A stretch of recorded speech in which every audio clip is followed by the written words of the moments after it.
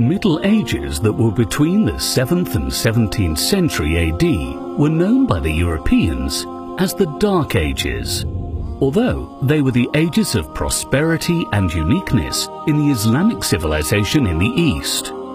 These ages opened the way for many discoveries and inventions, which became afterwards fundamentals for the human life, which made them Golden Ages.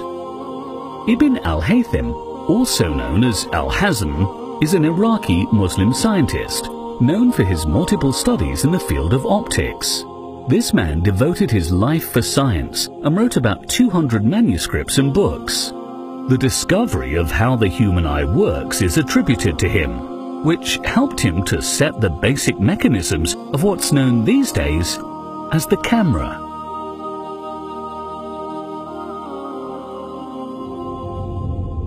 There was an urgent question that haunted Ibn al-Haytham. It was, how can the eye see?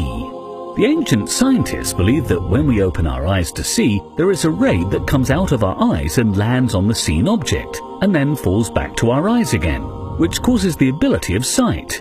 But he wasn't convinced that we are the source of light, because he believed that light is around us everywhere, like, for instance, the sun as a major source of light. So he came to a conclusion which states that the eye sees by the reflection of light on the objects and not the opposite. Ibn al-Haytham was imprisoned in the era of one of the Abbasid caliphs, but the darkness of his cell was the source of light to the whole of mankind, because he took notes on the penetration of light through a tiny hole in the wall of his cell and its landing on the opposite wall, bringing with it an upside-down image of a tree which was outside the prison. Ibn al-Haytham wrote down these notes and supported it with many laws, which were known afterwards as the Laws of Light, in his book, The Book of Optics.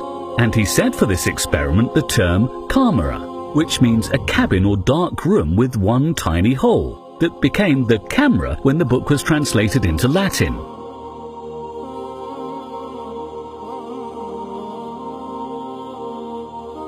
The whole Quranic verses are 6,236, but Allah Almighty chose these verses to be the first to descend on the Prophet Muhammad, peace be upon him, which, as we can see, urge science, research and reading. It also means that Allah favors the scholars and knowledgeable people and raises them in degree over others.